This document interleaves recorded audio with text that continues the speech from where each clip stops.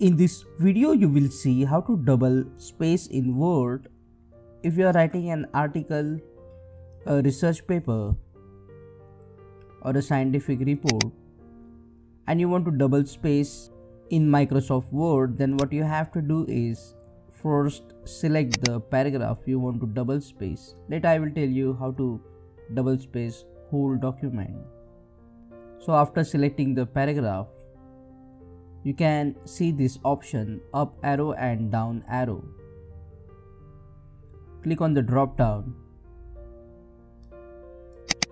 and here you will see many options. You have to select the option 2.0, which is a double spacing option.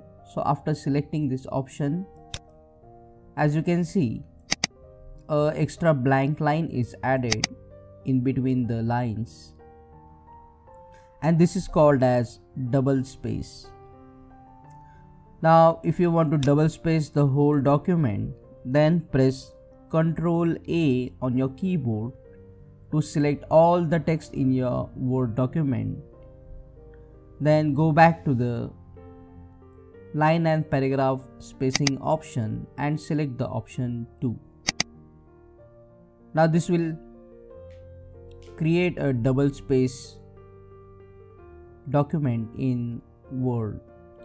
If you want to remove double space for some reason, you can just select Ctrl A, go back and change to 1.15 spacing.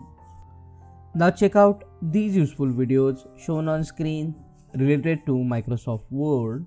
Click on that like button, comment below and let me know if this video solved your problem. And don't forget to super thanks.